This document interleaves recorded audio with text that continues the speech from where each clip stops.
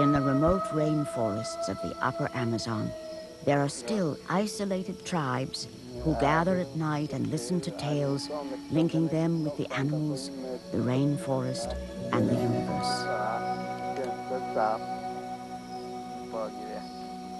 This is a tale told by Mariano, a great storyteller. His people call themselves the Machigenga.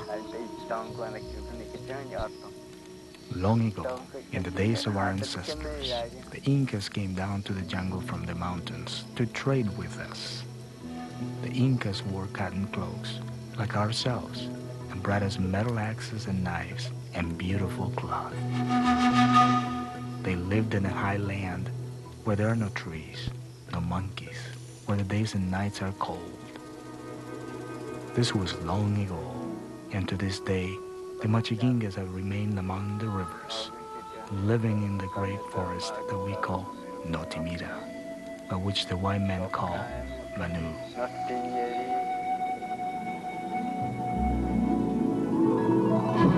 The Incas lived high in the Andes, where snowy peaks loom over 20,000 feet above the sea. On the eastern edge of these mountains, where the Andes meet the Amazon jungle, lies Manu National Park, the largest tropical rainforest reserve in the world.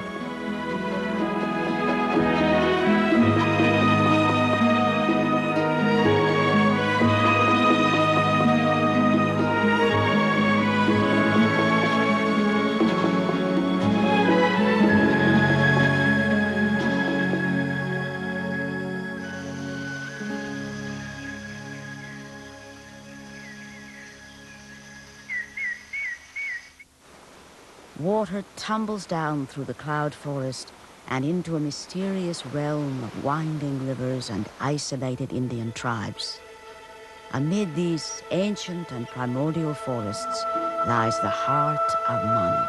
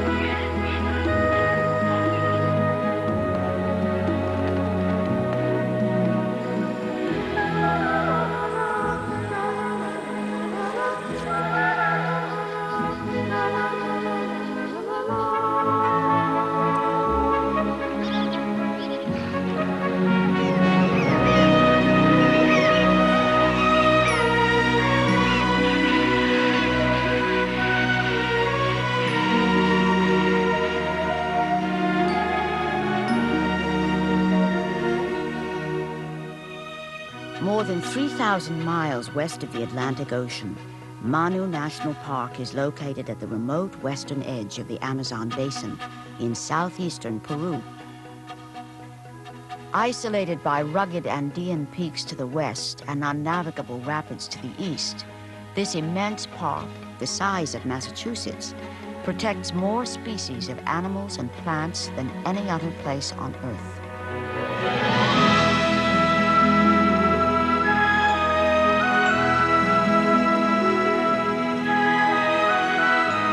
Within Manu's forests live 5 ethnic tribes.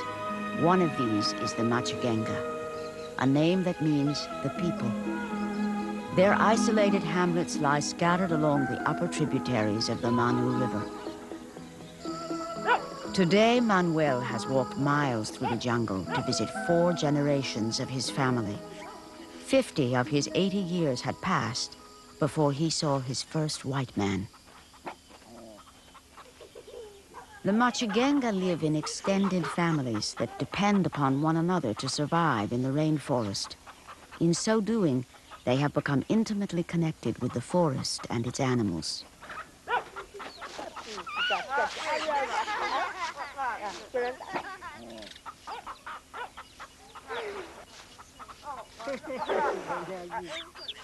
Manuel's great-grandson, Alejo, helps his father, Marino, make arrows for this morning's hunt.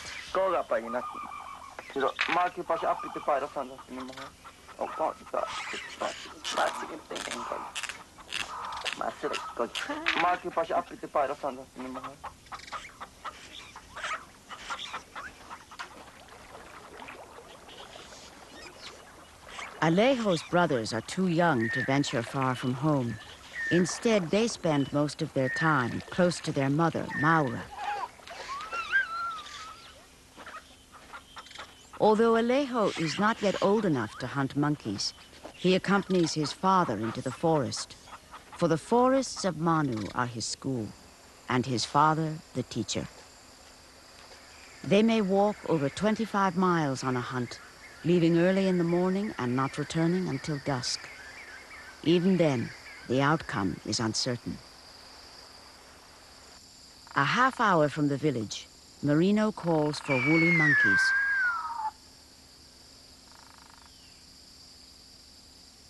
Then tries a spider monkey call.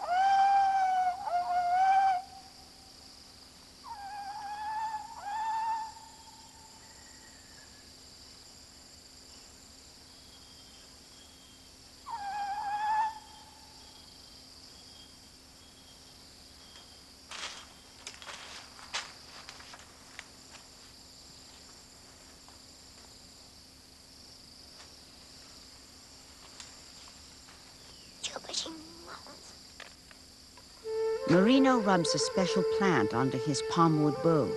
Its spirit will infuse the bow, helping him improve his aim.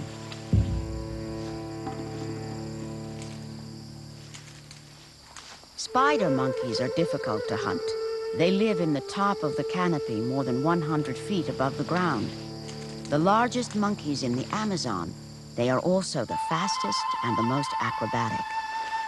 A hunter will be lucky to get a clear shot.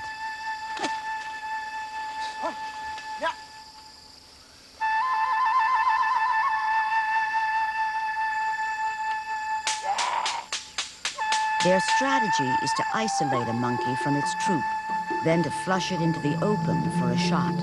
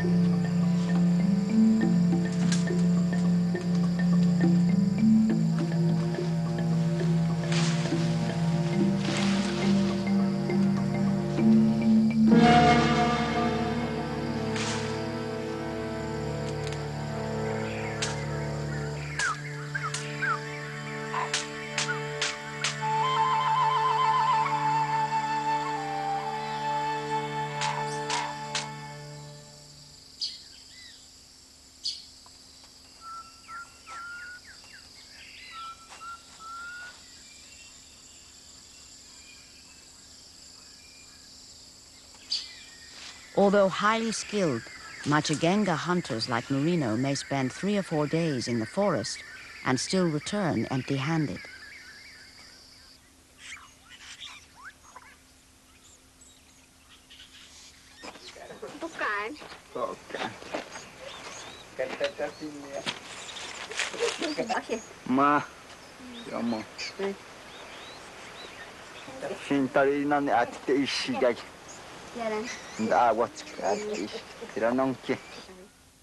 Alejo's great-grandfather, Manuel, is too old to hunt.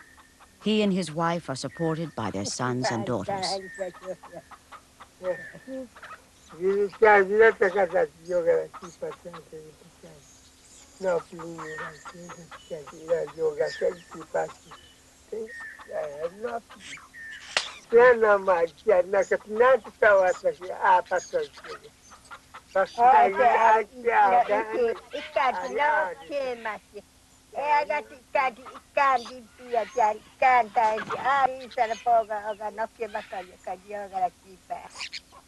Antonio is the only man to have hunted successfully today, tracking and killing a large tapir.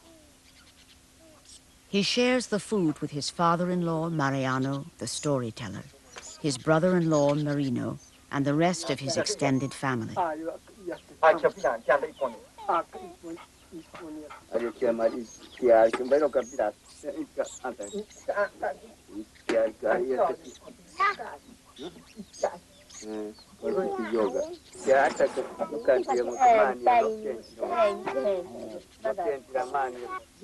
By sharing food, no one in the community goes hungry, despite the fact that here there are no stores to buy goods.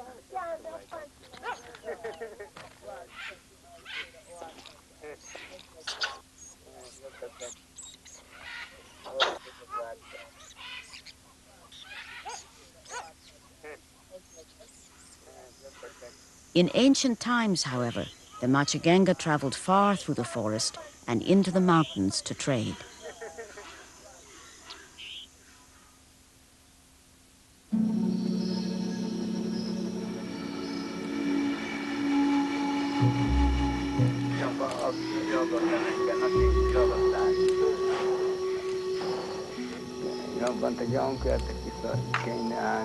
And so our ancestors used to go to Paititi to get knives and axes from the Incas. Machigengas from all over Manu would go there and trade. And then one day, white people began pouring from the ground, like termites. They climbed over the mountains and killed the Inca. And then they began to hunt us, to surround our villages, to set them on fire. During the rubber boom at the turn of the last century, outsiders swarmed into the Amazon, setting fire to villages and carrying off thousands of Indians as slaves to tap the rubber trees.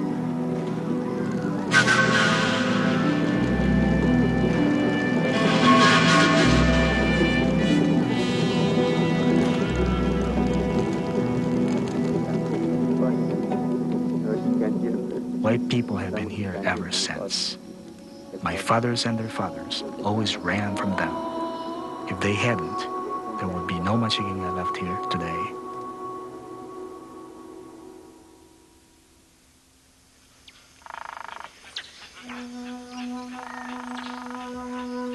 To escape persecution and slavery, the Machigenga retreated into the remotest recesses of Manu, hiding there among the ancient forests and mist-drenched lakes.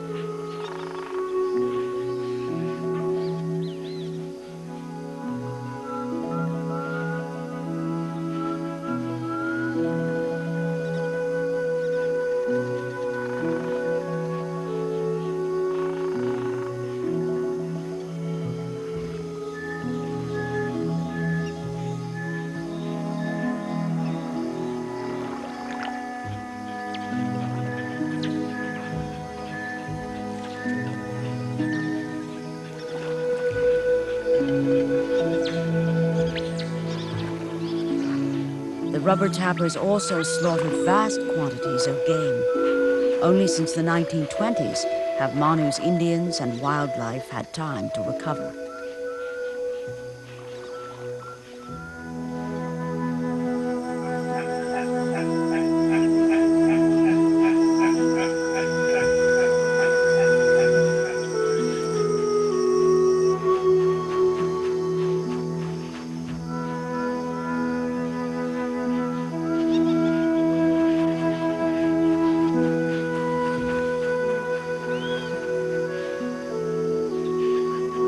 Manu now hosts another type of invader, bent not on destruction but on preservation. Talia Yosa is a Peruvian biologist who for the last 6 years has been studying Manu's rare giant otters in an effort to save them from extinction.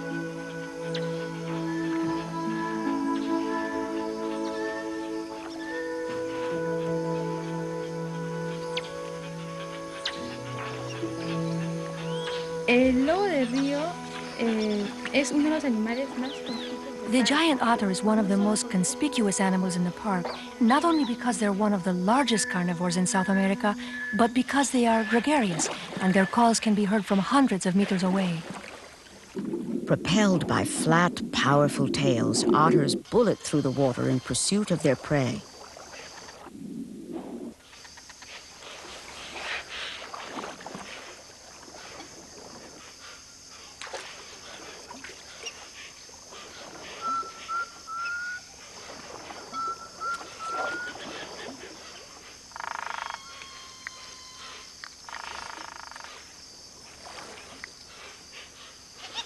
Giant otters eat fish head first because some of the fish that they eat, like piranhas, have very sharp teeth. By crushing the fish's skull, they kill the fish immediately, and then they can't be bitten. Giant black caiman, up to 18 feet long, also patrol the lake. Their prey includes unwary mammals.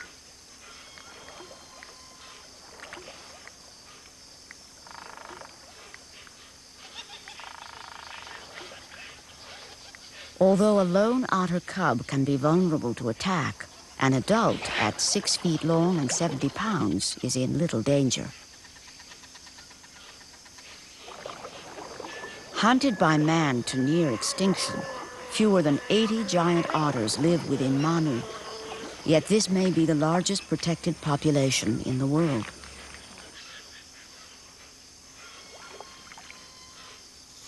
In a single day, an otter will consume more than 10 pounds of fish. For a human, this is equivalent to eating over 20 pounds of food a day.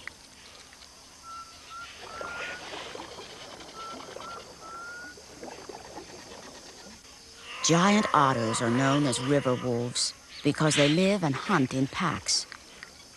Unlike wolves, however, they rarely share their catch, often ignoring their own offspring.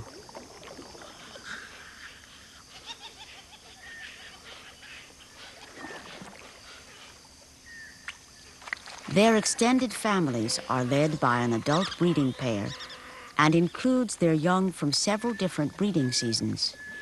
The group's size may vary from 2 to as many as 15.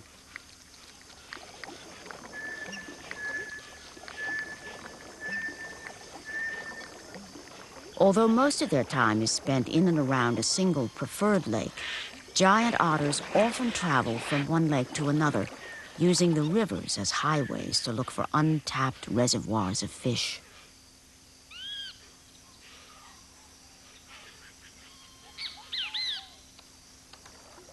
At midday, the otters haul out on the logs to bask in the sun. I take notes every 5 minutes from when the otters begin their day at 7 in the morning until 6 at night when they go to sleep. Each otter has a throat pattern that is as distinctive as a human fingerprint. I named many of the otters after friends of mine that I had made in the park. This one I named Benito. The patterns help Talia to identify and follow the otters as they form new groups or set out on their own. Like other social carnivores, giant otters spend a lot of time grooming one another. Scientists believe that mutual grooming reinforces the bonds between family members, helping them avoid conflicts, since they must rely upon the group for their very survival.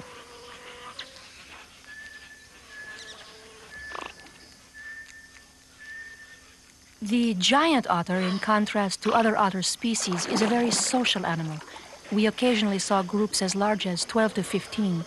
Both adults and cubs love to play. Cubs play almost constantly, feigning mock battles, tumbling and chasing each other. Their favorite game is hide and seek. They can be very funny and very sweet.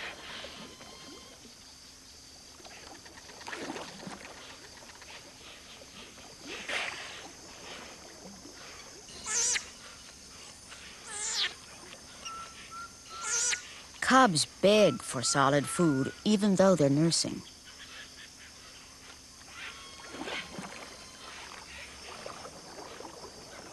It will be 2 years before these twin cubs are old enough to leave the safety of their group and begin families of their own. Each otter group is highly territorial, carefully marking the lake shore with their scent. When out of the water, otters are at their most vulnerable. A 200-pound jaguar may attack an unwary solitary otter, but will avoid conflict with an otter group.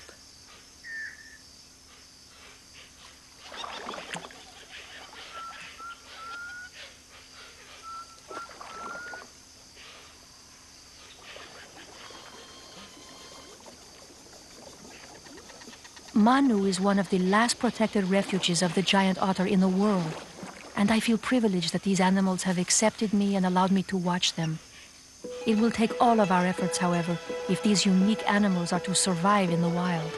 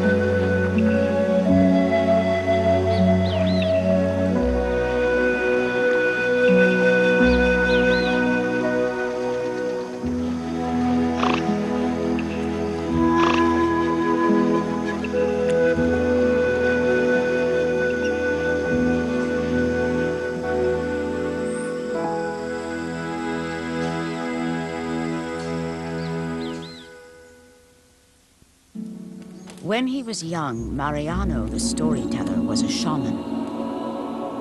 Due to a serious illness, Mariano's shaman's soul was damaged. Yet he still prepares a mixture of sacred plants that give him access to the spiritual world. These and other plants are crucial to the Machigenga, for the spirits within them also have the power to heal. A gifted linguist who speaks more than 10 languages, anthropologist Glenn Shepard has lived among the Machigenga for nearly 2 years, studying their medicinal plants. Before I came here the first time, I just went to the library and looked up Machigenga in the card catalog, and lo and behold, there was this old book published in 1927 on the Machigenga language. And so I picked that up and learned a little grammar, and then within a few months of coming down here, I was already speaking the language at a basic conversational level. The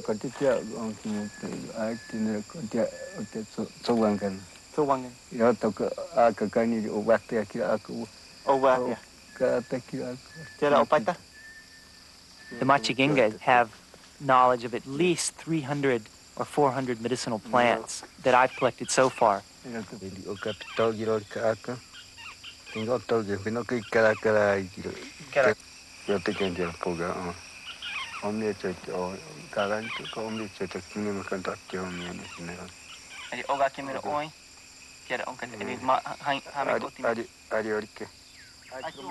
"25% of all Western pharmaceutical drugs are derived from compounds first discovered in the rainforest. And And yet, by the same token, only 1% of all rainforest plants have been studied. The chances are very high that we could find cures for all kinds of different diseases in the rainforest.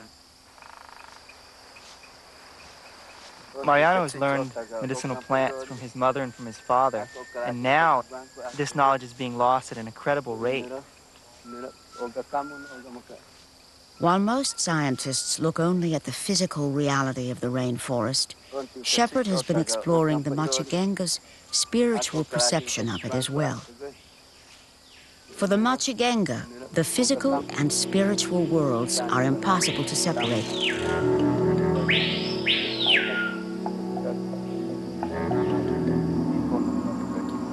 This is the spirit clearing, where the good spirits live. If you take ayahuasca, you can see the houses where they live. You can see the animals that they raise as pets and which become our game animals when released. These are the Sainkerite, the good spirits that help and protect us.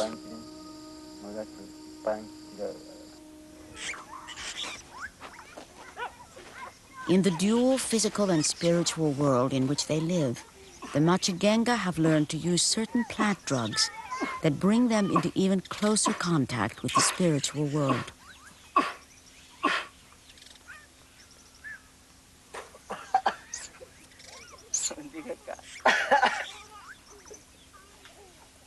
Ground tobacco is blown into the nose using a pipe made from the leg of a stork. Tobacco is one of many plants that Machigenga men use to improve their hunting ability, and it's also used by shamans to take them into the spirit world.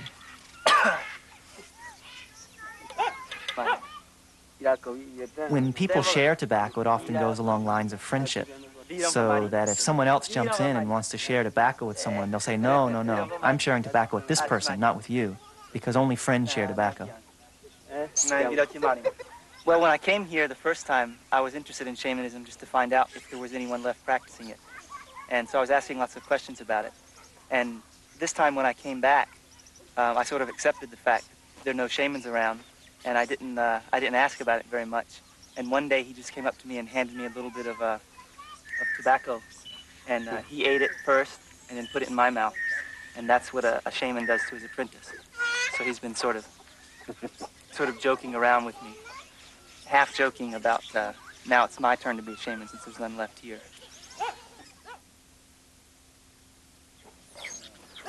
For the Machigenga, each animal and plant in the forest is imbued with a spirit. Even their pets are raised in imitation of the good forest spirits who raise and release their game animals in the forest clearings.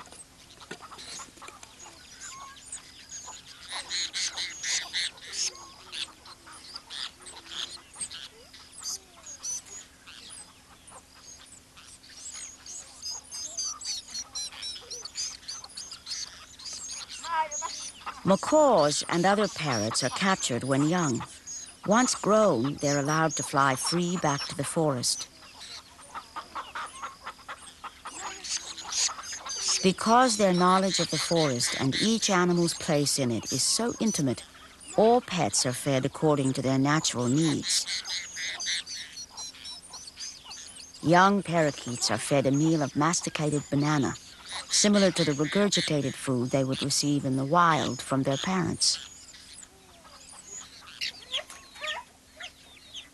Mariano's wife feeds a sunbittern a diet of carefully collected freshwater shrimp.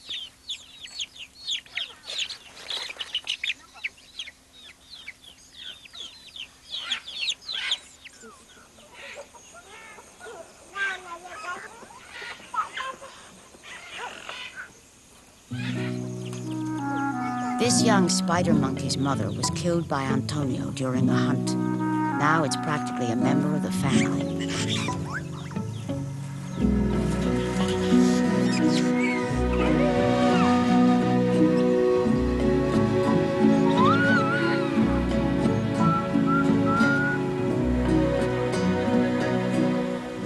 The tapir is South America's largest mammal. This one, a female, was raised by Marino and Alejo. At 400 pounds, She's Alejo's favorite pet.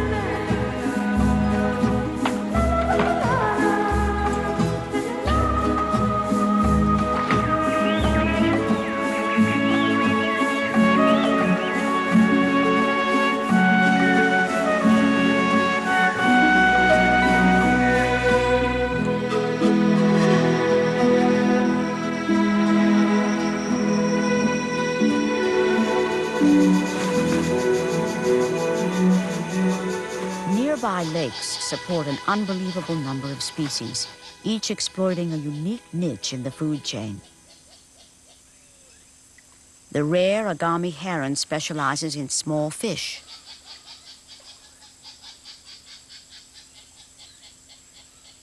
The pale-legged hornero feeds on small insects that it finds by endlessly flipping leaves.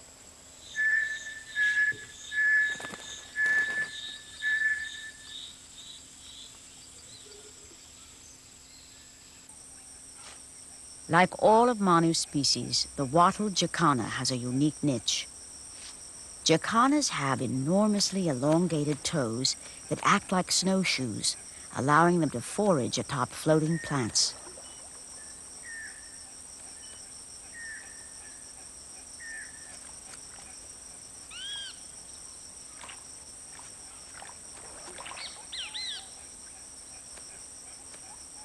A world record 1,000 species of birds inhabits Manu National Park. Amazingly, an area only 50 by 100 miles wide contains 10% of all the bird species in the world. Rare throughout much of the Amazon due to hunting, side-necked turtles are common in Manu. They spend hours each day sunning themselves and fending off bees and butterflies that feed on minerals in their nasal passages and eyes.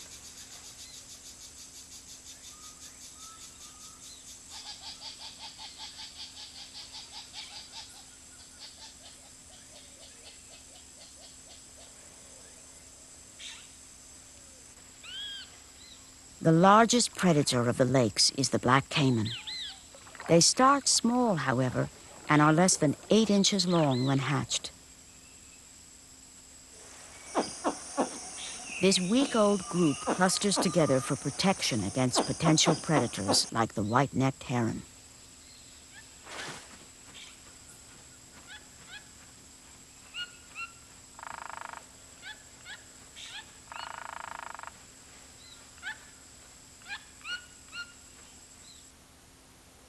These incredibly rich oxbow lakes are formed when the meandering Manu River changes course.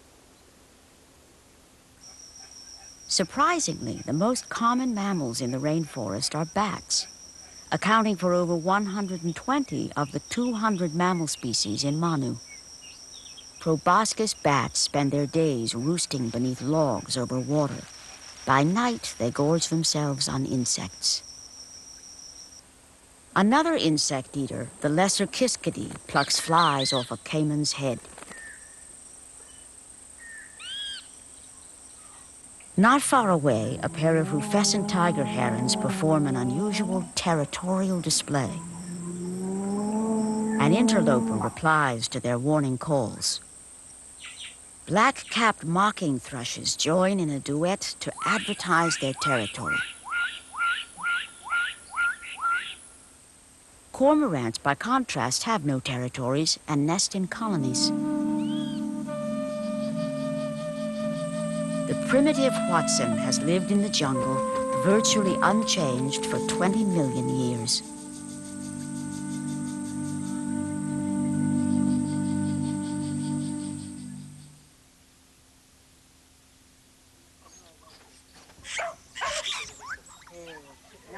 Kian biro ti ikiem isan takiem pipaidan. Yogota na chika.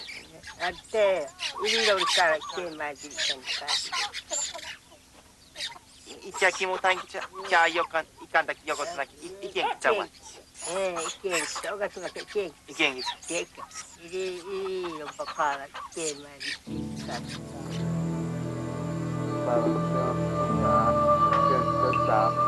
Long ago, the moon spirit came down and visited the Machiginga. At that time, our ancestors had no crops. We only ate dirt. The moon spirit married a Machiginga woman and taught the people how to grow manioc and other crops. The woman became pregnant, the first woman to do so. During childbirth, the woman's family thought she was dying and accused the moon of trying to kill her. They angrily told the moon to take her. The moon spirit then grew angry, turned the woman's soul into a tapir, and hunted it and killed it. The moon then returned to the sky, where it remains today.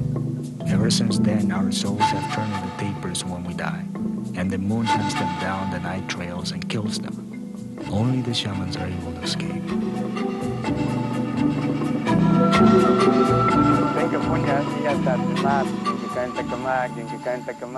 Without the moon, we wouldn't have many fruit. We wouldn't have gardens. There would be no birth or death in the world today.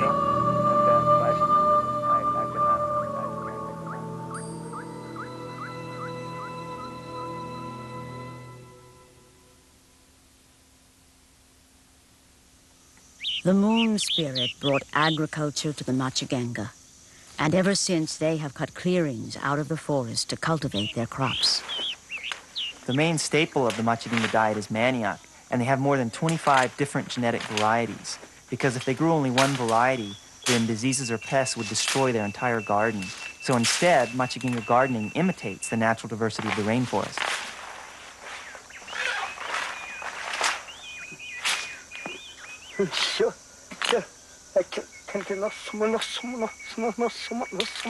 By singing to the spirit of the manioc, the plant releases its hold on the soil. And as Mariano plants new manioc shoots, he sings to the plant spirit, encouraging it to grow.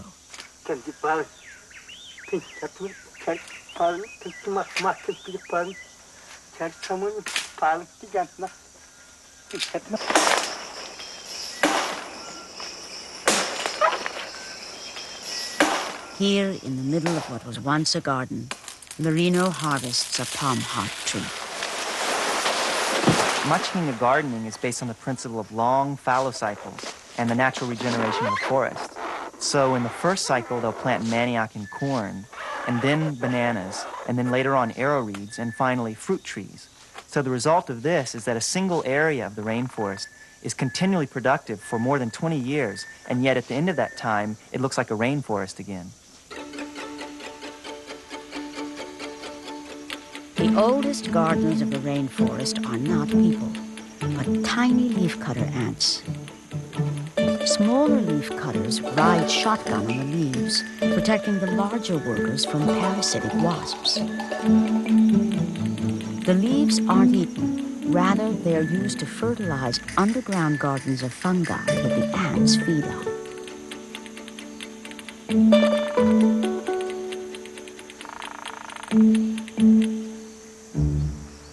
3 months after chopping down the palm heart tree, Maura and Alejo returned to harvest a new crop waiting just beneath the bark.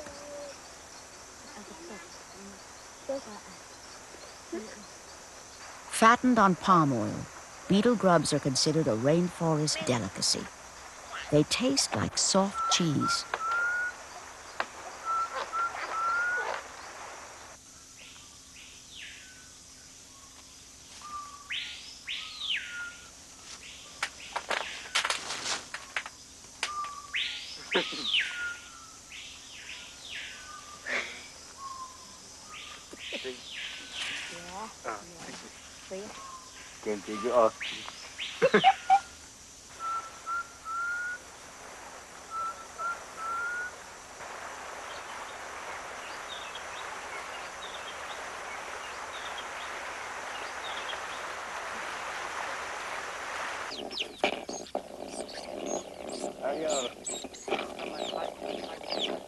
From a very young age, boys and girls are indoctrinated into the respective roles they will play in Machigenga society.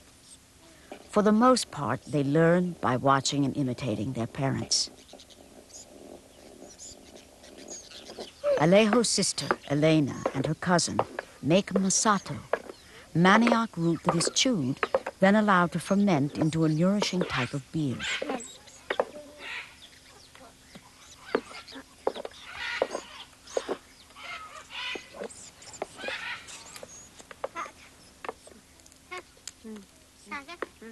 At 3 or 4, boys start making their first set of miniature bows and arrows. Then they go out hunting beetles, butterflies, and later small monkeys and birds.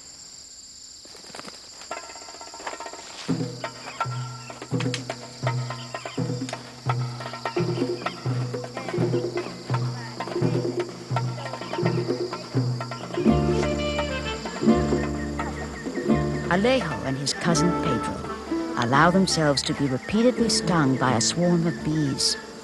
In doing so, they believe that their aim with an arrow will become as accurate as a bee is with its sting.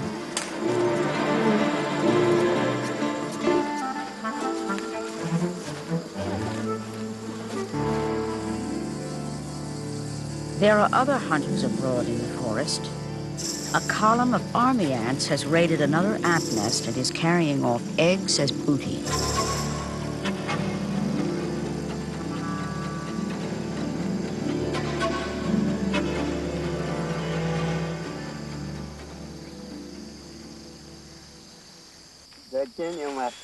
In an old garden clearing that has reverted back to forest, Mariano helps dig for barbasco roots, a natural fish poison.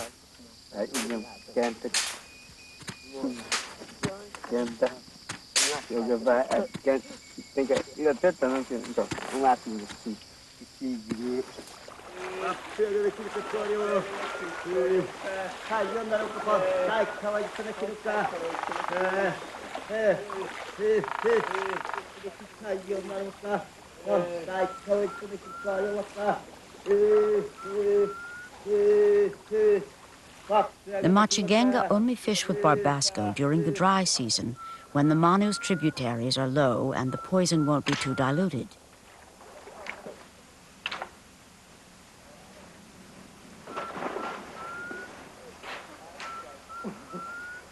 The root's poison stuns the fish, causing them to float to the surface.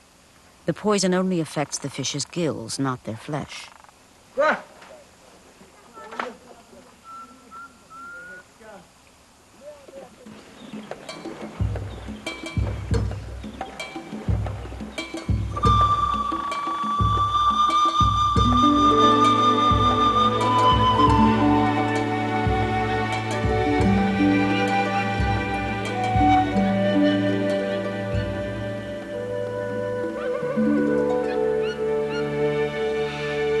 Like the Machigenga, Manu's birds and monkeys also rely on dry season survival strategies.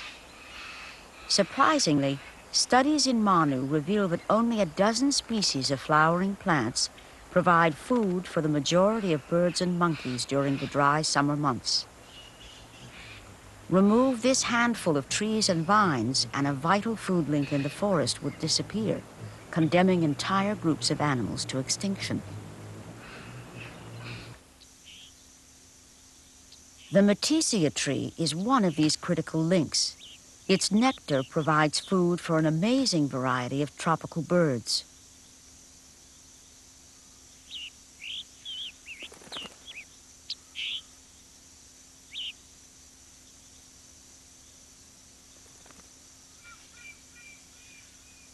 An emperor tamarin monkey, named for its regal mustache, is a pollinator of combretum vines, another critical dry season bloomer.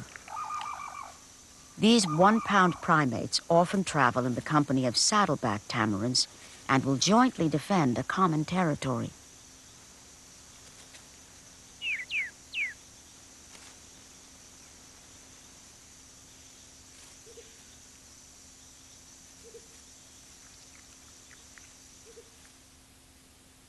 By May or June, the Manu River drops dramatically, as much as 10 feet, and sandy beaches hundreds of feet wide suddenly emerge. These temporary habitats are crucial breeding and nesting grounds for migratory birds. Some arrive from distant oceans, and others from as far as Mexico, Argentina, and Chile.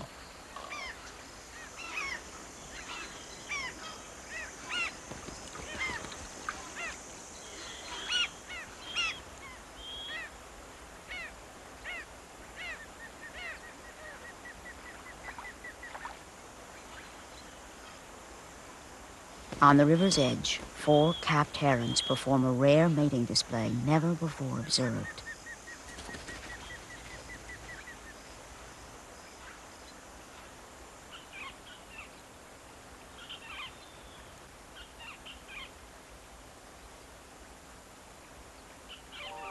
Black skimmers plow along the river surface, scooping up fish and crustaceans. During the summer months, they pair off, performing courtship rituals prior to nesting on the hot beaches.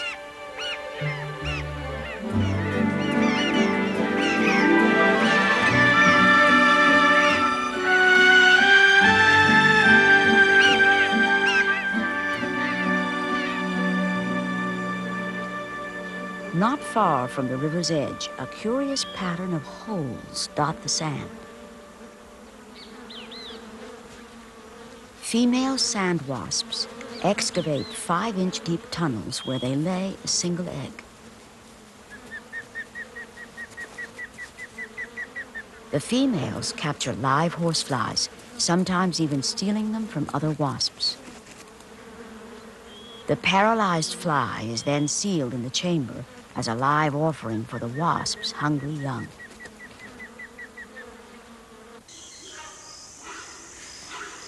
All kinds of prey species, such as the horned screamer, roam Manu's beaches. They act as lures to predators like the jaguar, the largest cat on the continent.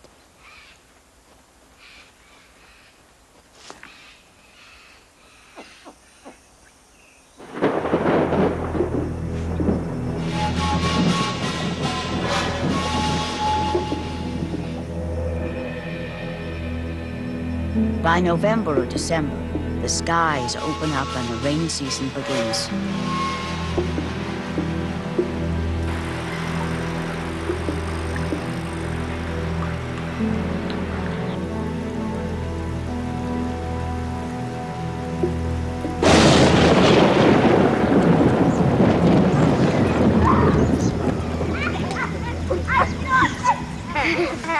To the Machigenga, lightning and thunder are the explosions made when the souls of shamans attack and kill demon spirits hidden deep in the forest.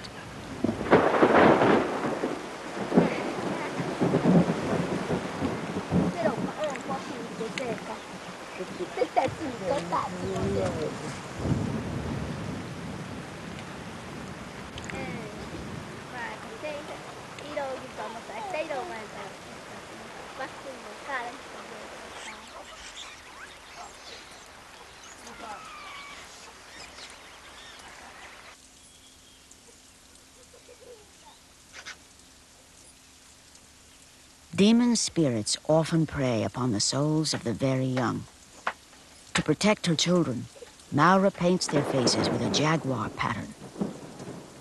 Should a demon spirit pass by, it will see not a child but a fierce jaguar and will flee back to the forest.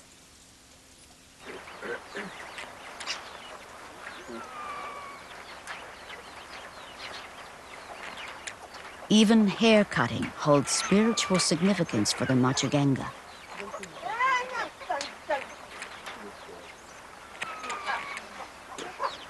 Hair thrown casually on the ground could be carried off by birds to a demon spirit who might steal the person's soul.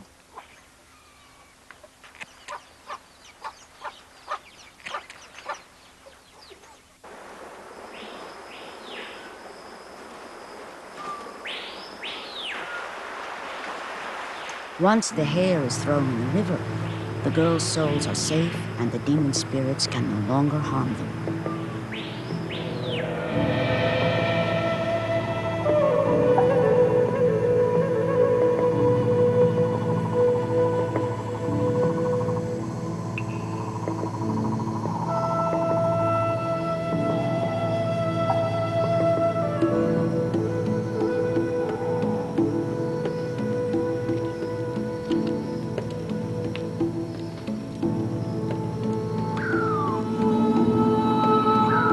At the beginning of the rainy season, Mariano and other Machigenga men always gather to take ayahuasca, a powerful hallucinogenic drug made from a vine.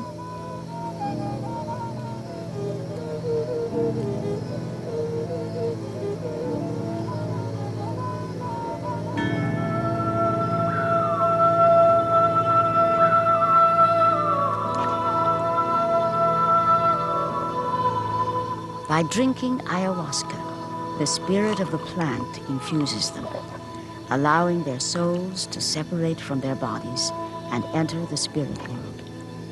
By communing with the spirits of the forest, they may gain knowledge, power, and the ability to heal.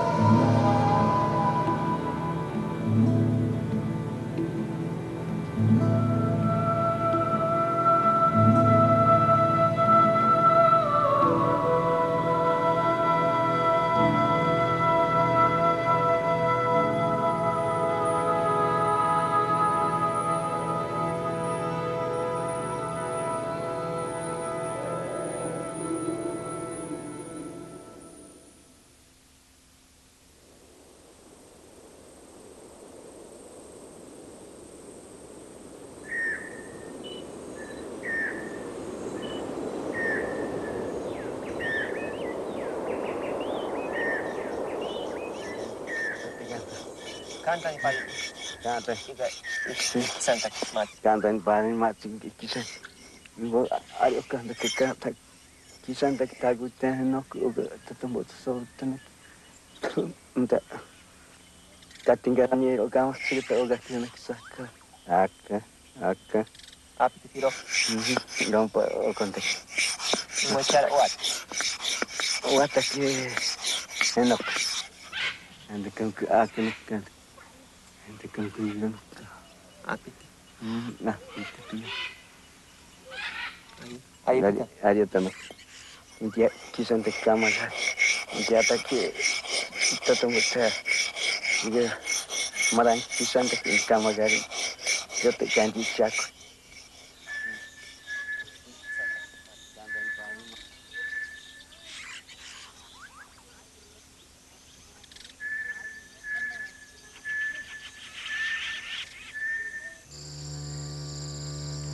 Jadi tak pasti ni tangkin ni. After a 3-hour chase, a small troop of woolly monkeys is tiring.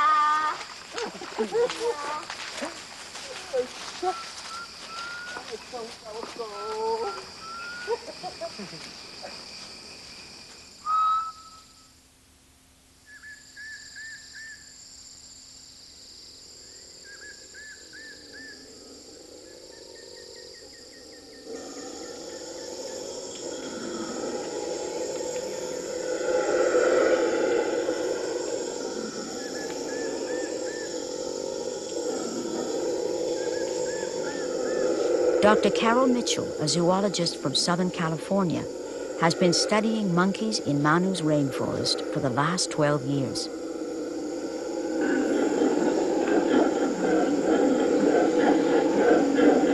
Carol's studies revealed that even though there are native people living within the park, their bow and arrow technology has had little effect on its wildlife.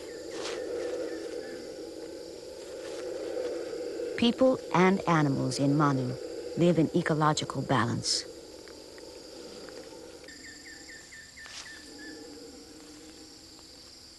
From the moment Carol stepped into Manu's rainforest and saw her first monkey troop, she knew that this was the place she belonged. I actually had always wanted to study monkeys, and I was always intrigued by tropical forest. And in tropical forest, you find the greatest diversity of animal species.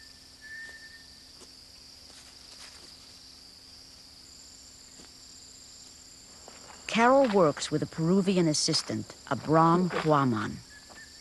There's something moving up there.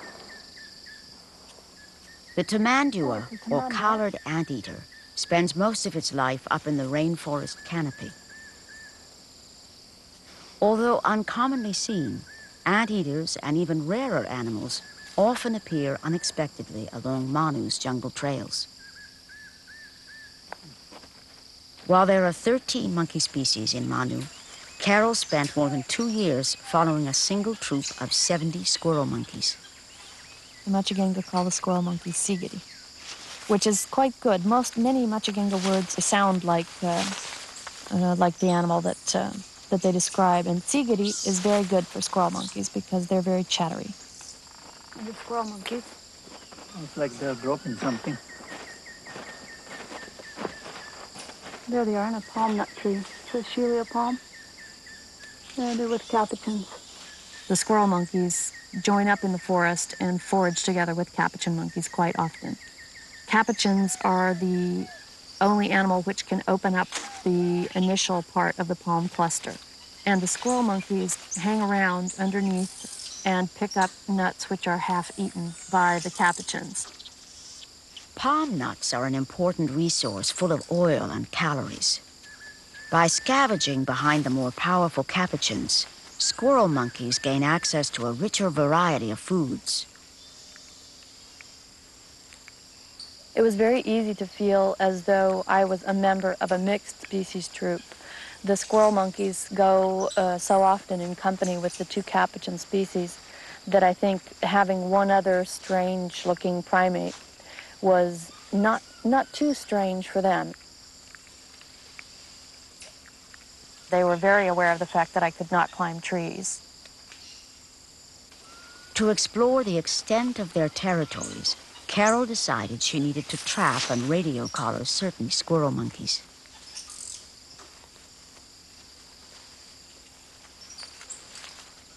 The perfect lure, it turned out, was the banana. The banana is a huge, very soft piece of sweet fruit and very unlike anything they get in the forest. And so a banana is it's like a gigantic chocolate bar to them. Brown capuchins are the classic organ grinder monkeys that people have seen all over the world. The cleverest of South America's primates, it didn't take long before they began to pit their brain power against that of Carol's. And in fact, during one point in the process, every day I was attempting to figure out another trap mechanism that the capuchin monkeys could not subvert. And I thought to myself, I'm doing my PhD, and these monkeys, I'm having to spend like all of my brain energy to overcome these monkeys.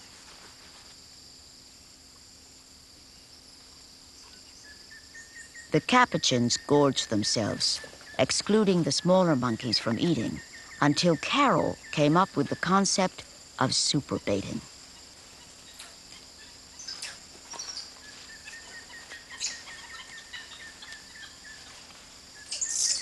We'd put 5 or 6 whole stems of bananas out and let the capuchins eat until they were so full they couldn't move.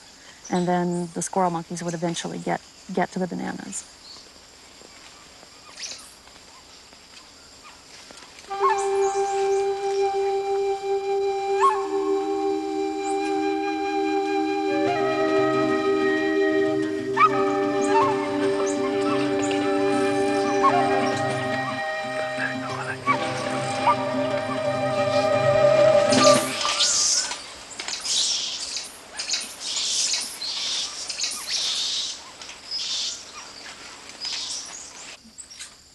Once the squirrel monkeys were trapped and collared, Carol could track the troop's movements over its immense 600-acre home range.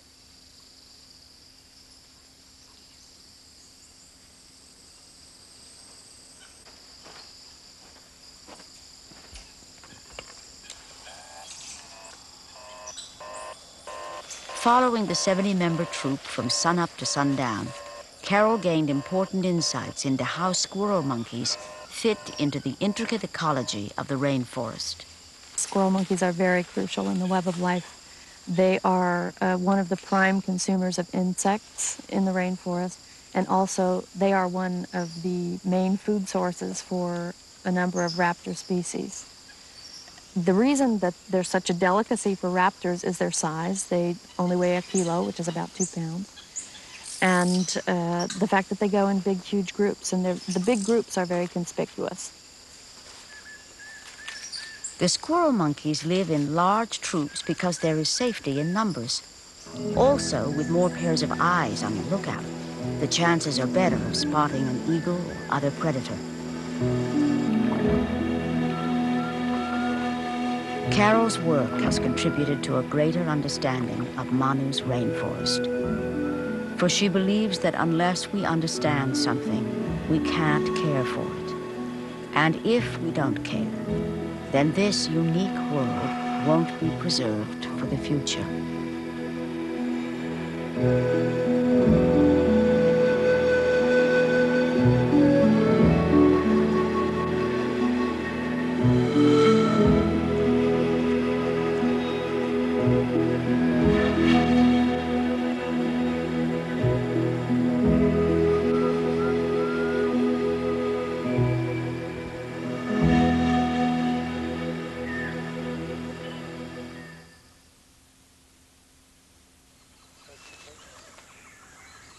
In addition to hunting and gardening, the Machigenga also gather the fruits of the forest as they come into season.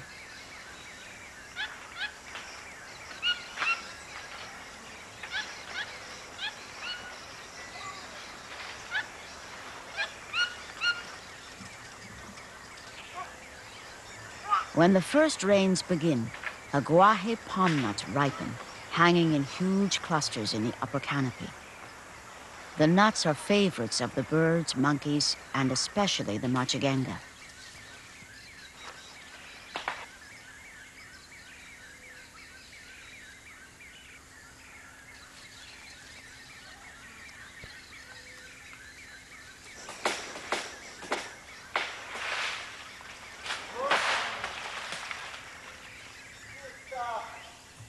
Not far away, a troop of white-fronted capuchins also forage amid a treasure trove of palm nuts.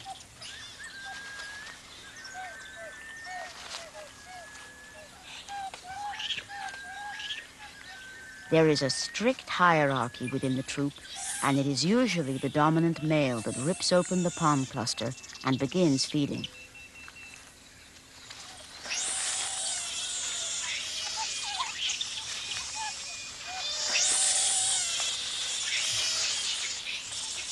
The lower-ranking monkeys must either wait their turn or else scavenge on the ground.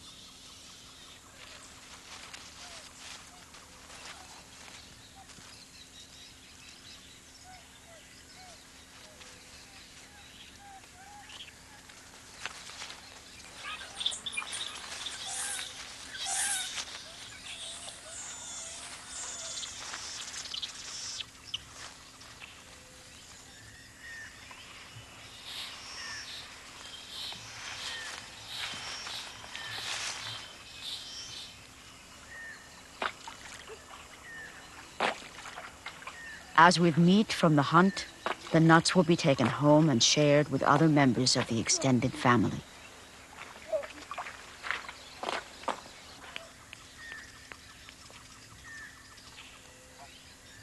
Like palm nuts, medicinal plants are also a resource of the rainforest. Yet looking for them is like looking for a book in a vast library without a card catalog. It is the native Indians who are the rainforest's greatest librarians. According to the Machigenga, the leaves of this tree contain an effective cure for snakebite. I'm taking a botanical specimen of the plant to find out what species it is. And I'm also going to take a specimen of the leaf itself and have it analyzed pharmacologically to see what possible medicinal qualities it has.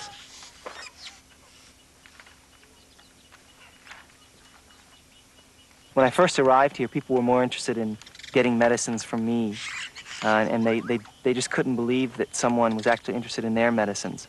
I think they appreciate that, the fact that someone from the outside is willing to try their medicine. Not only try it, but tell them, you know, this stuff works, and don't, you know, you shouldn't be forgetting it.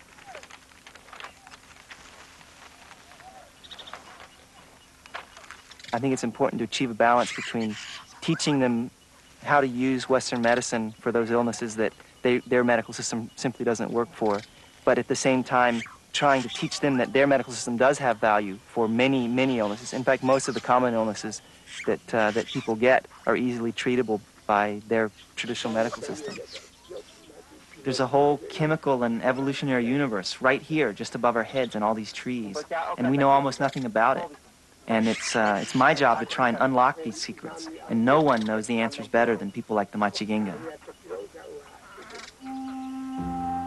In another part of Manu, Dr. Charles Munn, research zoologist with the Wildlife Conservation Society, feels that fate brought him here to try and save a group of endangered birds.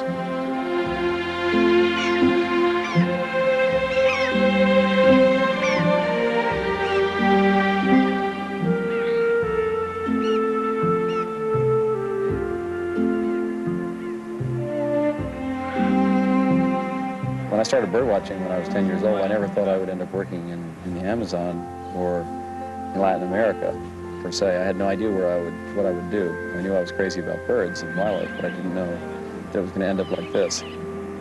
Anyone who works on birds is spoiled after they've been demoted. It just blows you away if you're a bird watcher and you're accustomed to normal sorts of diversities of birds. To come to the Western Amazon right at the foot of the Andes, you can't believe what the species diversity is of birds here. I find all birds interesting, but macaws and parrots have a special attraction for everyone, all people. There are a bunch of macaws up there on the top of that tree. Macaws are the largest of the parrots, and they're very gaudy, very long tails, very spectacular. There's a family of 4, 2 babies, 2 adults. The one thing I discovered when I started looking into the scientific literature for macaws is that there had been no field studies of macaws, and yet they were so popular and so well known. And it was rather incredible. And when I started to ask questions about the pet trade and whether the amount of macaws that were being taken out of the forest, whether those amounts were sustainable and justifiable, there was no information to answer the question. So we better find out what macaws are doing in the wild before they're all gone. So that's when we started the research. The population of macaws in Manu is very high. You can see hundreds in one moment. either at some of the roost sites and especially at the macaw licks, at these clay licks in the riverbanks. They're slowly starting to come down. Mon and his biologist wife, Mariana, spend several months at the clay lick each year. Now the first one finally hit the clay. It's not down there. There are 16 species of macaws in the world, 8 of which are in danger of extinction. 7 species of macaws live in Manu, and all of them visit exposed areas of the riverbanks called clay licks. We think that the reason that the parrots come to the clay lick is to help them digest these toxic seeds they're eating. The macaws specialize in eating bitter, unripe fruits and highly toxic seeds. Mon believes that the mineral-rich clay acts as a sort of jungle antacid, neutralizing the toxins.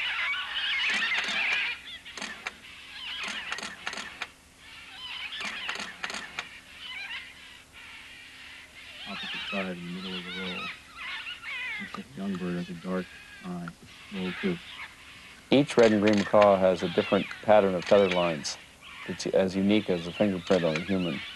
By photographing the feather patterns, we can build up a dossier of all the birds in the population. And we also can learn who's married to whom. In theory, we should be able to learn if there's divorce, what the mortality is, how many of them die, let's say, in a given season at the clay lick, because widows and widowers should come in without their mates, and their mates won't appear anywhere else in the population either. Practically all of them have Meticia pollen on their faces. Studying macaws at these clay licks is like looking through a window into the demography or whole population structure of these macaws without having to go out and find all the nests and without having to catch and mark all the birds.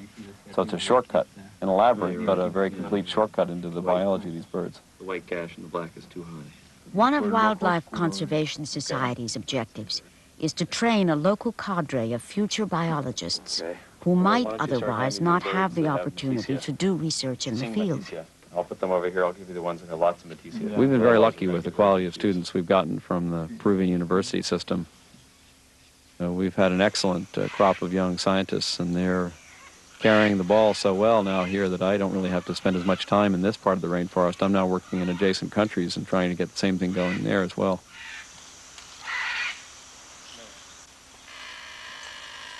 Initially, we watched macaw nests strictly from the ground from a distance, but after a few years, it also became apparent that we should start to go into the nests and find out what was going on inside. Periodically, the young researchers visit the nests, taking measurements and compiling the first record of macaw reproduction in the wild.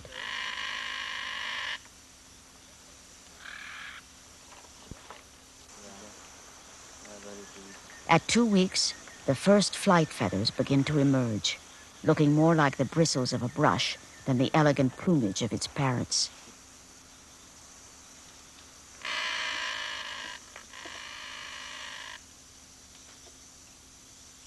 The nesting cavity is 100 feet off the ground and is large enough for a human to sleep in.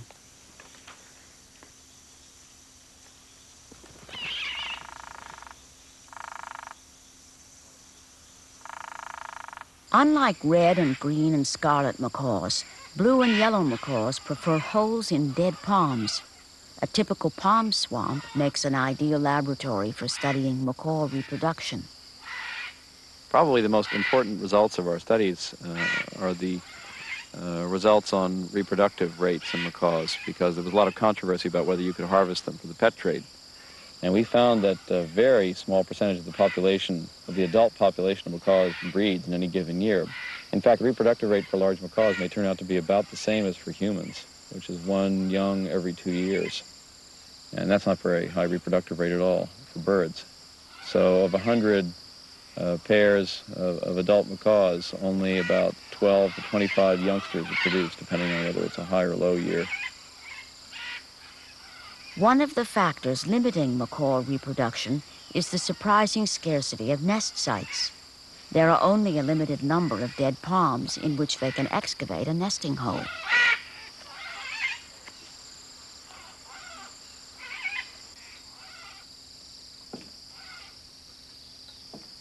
blue and yellow macaws will actually kill baby blue and yellow macaws and take them out of the nest in order to take over a nest site. Take a look at these eggs to see how they're doing. Macaws lay 2 eggs almost invariably. They lay one first, and then several days later they lay the other one.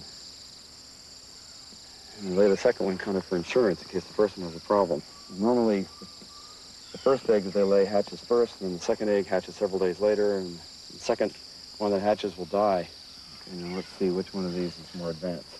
I study macaws because macaws are among the most spectacular and endangered species in this Amazonian ecosystem. And by protecting macaws and the habitats they live in, I'm protecting all the other species that live in this forest as well, but are just as deserving of protection, but perhaps less conspicuous or less spectacular.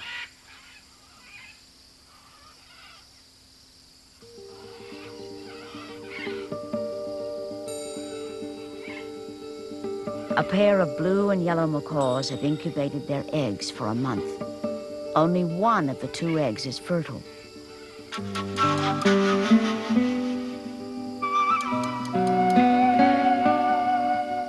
The chick's transformation over the next 5 weeks is remarkable.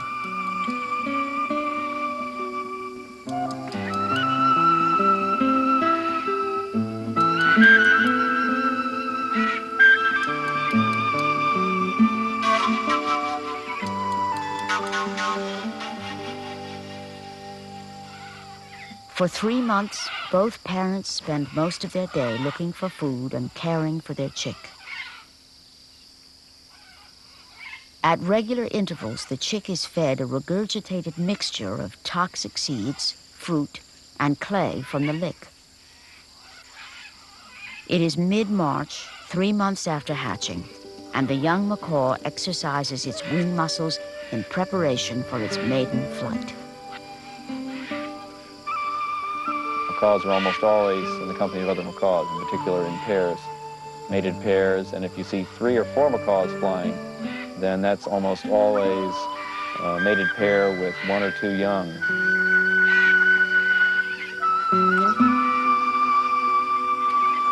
There are a lot of severely endangered ecosystems in the world, and we can't protect them all. If you have to protect a few of them to try to at least safeguard the largest number of species, then Manu is probably the most important park in the world to concentrate efforts on. In this generation, it's either going to be saved or it's going to be destroyed. I think it's going to be saved.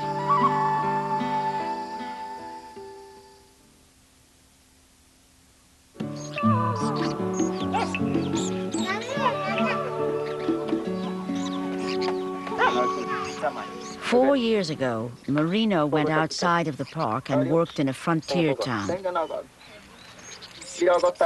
He was cheated, beaten, and almost died of malaria. Marino worked in Shintuya, a frontier town only 4 hours by river from the park. Nearby, roads are opening up the Peruvian Amazon. The settlers who use them set fire to the jungle, clearing it for cattle pastures and farmland, and moving ever closer to Manu. Buenos días, niños. Muy bien.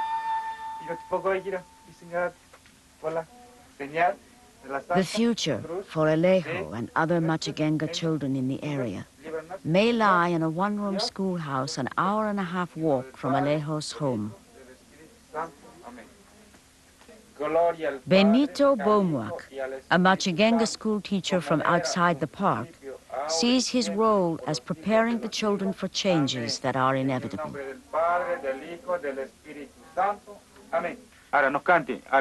If the park were to cease to exist, there will be nothing to stop white people from pouring into the park from all sides. The Machigenga will have nowhere to go and will be enslaved.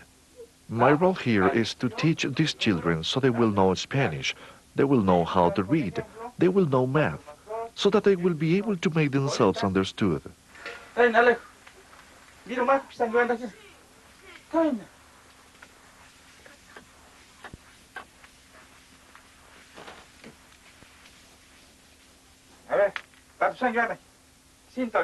If Alejo grows up and doesn't know his math or Spanish well, then when he goes outside of the park to work, he will be taken advantage of by the Amaricari Indians. by the Piro Indians, even by the Catholic priest. While the Machigenga learn about the outside world, ironically, the outside world has been slow to learn anything from them. The Machigengas are the true scientists of all this land. No one knows as much as the Machigenga do. A person from Cusco, what do they know about the forest? Just what is in their heads. But the Machigenga, if they only knew Spanish, could teach all of you what the Manu forest is really about. One of Charlie Munn's assistants is Dionisio, an acculturated Machigenga Indian. From Dionisio and other Machigengas, Munn has learned an immense amount about the park and its wildlife. When we first started studying macaws, we thought that there was nothing known about them because there wasn't anything published. I thought there was one macaw clay lake in the world, and I said to the Indians, this clay lake is, really amazing, isn't it? I mean, so many macaws, it's just incredible. We're so lucky to have this here. And they said, well, yeah, it's the one around the corner is very nice too. And I said, oh, so there are two. And they said, well, no, there's one up this other river, and there's just one up the Manu, and there's one around the corner. And it turns out that there are probably 20 of these places in Manu alone. Munn hopes that eventually the Machigenga will be able to enter into cooperative agreements with scientists and perhaps even start eco-tourism ventures in the park. For it is the native people who have lived here for generations that are ultimately Manu's best protectors. It is they, and not outsiders, that hold the key to Manu's future.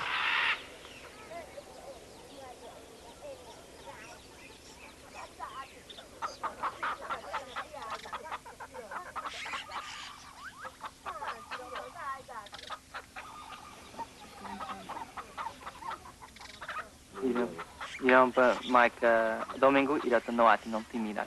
Ya ko kan ko ga you can I didn't can take it to get that my boy can get that Ma choy ati nga pisi. Bacara o ati pisi. Ang kitiwa. Chapi ka parang ati mak pisi to ba. Parang pisi pikat ari an. Ari ati no. Mat man. Ma? Bolti ka mak cara o ati pisi. Ya ko ate. Sabi ko kipa. Bo pika makimena. Ayo, cara o ati pisi. Makata to ate. Ipunata kina ipat na ko si tatkati pai. Kamit. Ine atak te kamit. Nane ipat na tombota iroma. Covid. Kamit. For Glenn's goodbye, Marino and Maura are throwing a Masato festival tomorrow night. The preparations will take 2 days.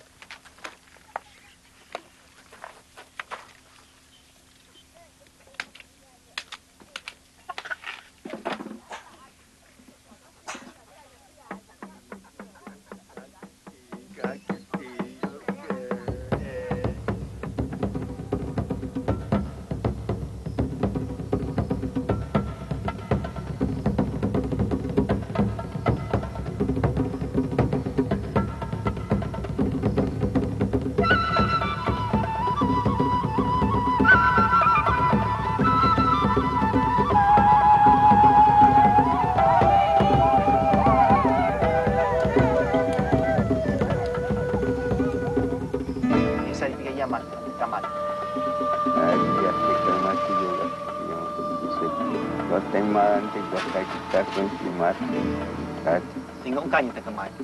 Yang dia bisa kata tembok. Iya, takkan nak ini aku ingat pada kasih. Aku ingat tempat ini.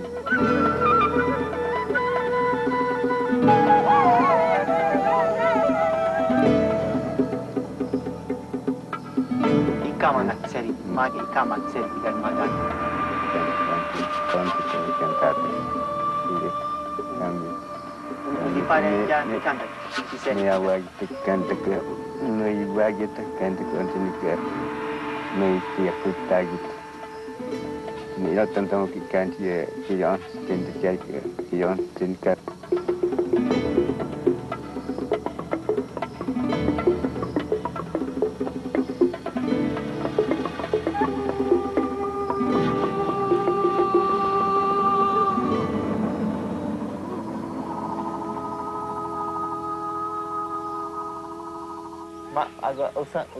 I really admire the Machiginga for their lifestyle. For 100,000 years, human beings have lived in small societies, much like this one. And I think this is just the way human beings were meant to live. These people are absolutely free. They don't owe anyone any money. No one tells them when to wake up or when to go to sleep. They choose their own hours and they choose how much they want to work. There's no such a thing as homelessness. There's no crime. They have very strong family ties. People are basically happy.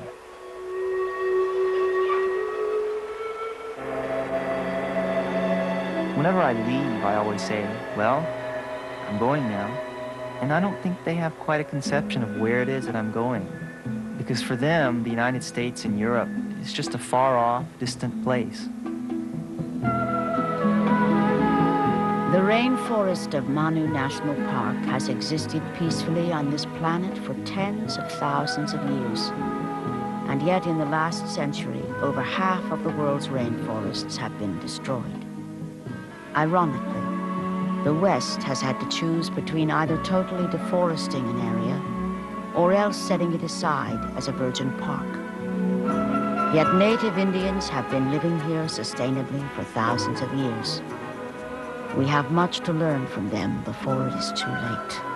For it is our generation that will decide the fate of these forests and whether the birthrights of its animals and people have come to an end or will endure.